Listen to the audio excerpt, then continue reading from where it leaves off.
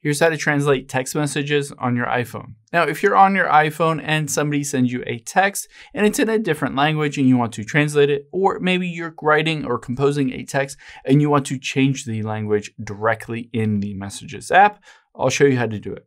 Let's open up the Messages app here and I just have a conversation with myself. Say somebody sent this message to you and you don't know what it is, it's in Spanish and you want to translate it over to English. All we have to do is tap and hold on it, and then just tap translate, and it will detect that it's Spanish, and it will translate it to English. I can choose to translate it to any other language if I want to as well.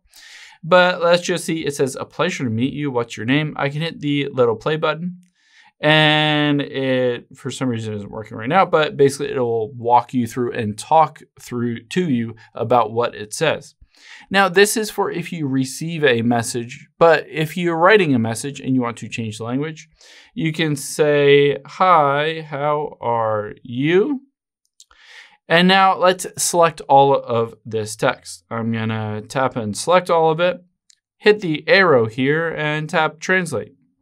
Now, just like that, I can translate it from English over to Spanish, again, or any other language that you want to translate it to.